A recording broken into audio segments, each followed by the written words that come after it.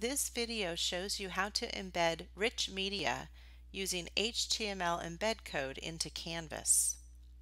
Embed code is often provided with many web-based resources that you may use to create content.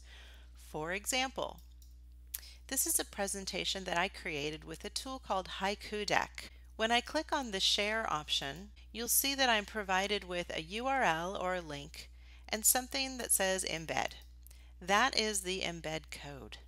If I click in that box and highlight all of the embed code and then copy it to my computer, I can go back to Canvas and embed that in my course.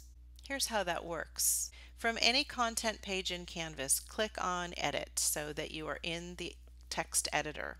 And then what you want to do is click HTML Editor in the upper right corner. That toggles over to the code view.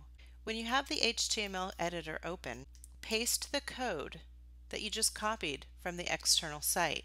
Now if you toggle back to Rich Content Editor, you're going to see a box, and you might think that it didn't work.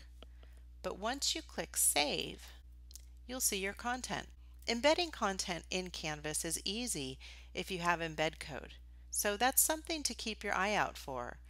Embedding content makes a learning experience more visual, and it also ensures that your students stay inside of your course. While sometimes you want your students to go outside and experience the rich resources in the web, other times it might make more sense to keep them contained within a course.